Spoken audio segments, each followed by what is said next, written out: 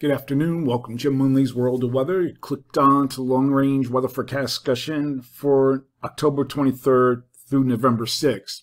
First, before I get to the forecast, NOAA has released its winter forecast, and it's predicting, you can see, below normal temperatures here, above normal temperatures for much of this region here, and they're expecting, and also Alaska here, above normal temperatures for northern and western Alaska. Now, they're expecting La Nina to be very active and will be controlling the features in during the winter months. And typically, this is what happens in a La Nina year. It's drier to the south, colder to the north, and it brings the storm track further north into the northwest and down into across the Great Lakes. And you can see they have above normal precipitation for the typical areas in a La Nina year into the Great Lakes. Now, for parts of the east, like this is the third year we had a La Nina winter, and we're right on the borderline with the precipitation and temperature, so it could go either way, you know. And there's a lot more. I haven't come out with my winter prediction yet. I usually wait till like the end of November. And there's a lot of things that go into the winter forecast, such as I talked about the other day, sea ice extent, snow cover in Eurasia, the NAO, the AO, the PDO, and all the other indexes that all go into that. And sometimes there'll be one factor other than La Nina that will affect this pattern. So we have to wait and see whether this comes true or not. Doesn't mean that it'll be typically warm all the time. There probably will be some cold outbreaks, but predominantly they're predicting above normal temperatures for this area. Okay, we're going to get to the forecast now. Okay, this is for the period of for October 23rd to the 27th. And I got to move this up again because of problems yesterday. All right, go 23rd to 27th. And you can see we have a trough here in the west, ridge in the east. Also have a ridge here. This is what's forcing this trough inland. Now, this trough will eventually move eastward, and it'll be into the western states, spread precipitation to the western states by Sunday, and into the plains thereafter, along with a strong cold front. Now, snow will be possible in the Rockies, and we'll take a look. You see snow here, parts of the Rockies. And then also on the backside of the system as it lifts into Canada, as typical like on these systems.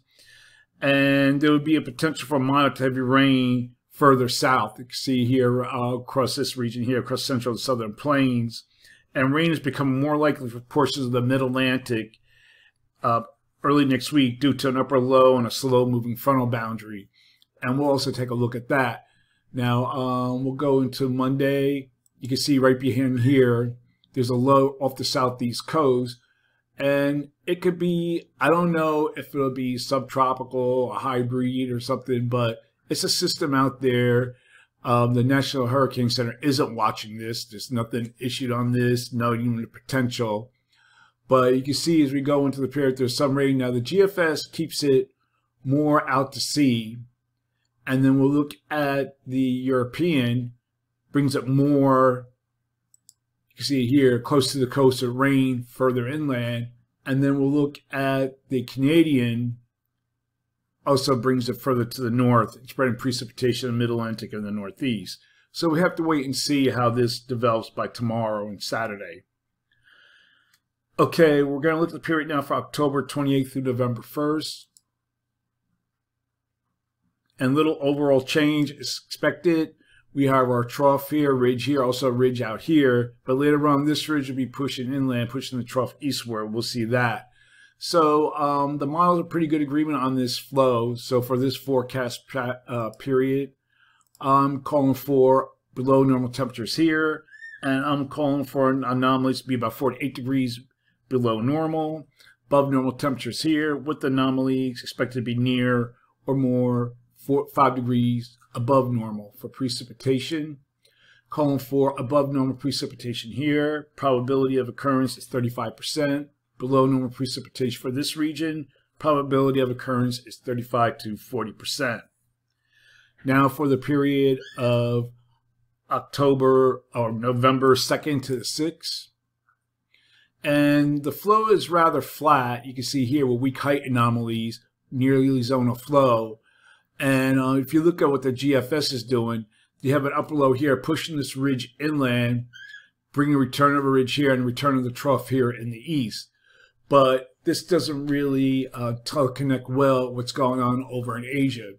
Because if you look at Asia for the same period, has a trough, has a ridge here. So when there's a ridge here over Eastern Asia, when there's a trough here, it brings a trough in the east, but there isn't. So there's a ridge here, so it's a ridge across the east. So I think that's what the pattern is going to consist of. It'll be more of the same pattern what we've been experiencing in the east. So for this forecast period, I'm calling for little change in temperature anomalies, and for precipitation, calling for below normal precipitation for this region. Probability of occurrence is 35% here, and the chances of below normal precipitation is 35 to 40% from the plains to the Atlantic coast. So that's the long range weather forecast discussion for October 23rd through November 6th. Thanks for coming to Jim Munley's World of Weather, and have a good day.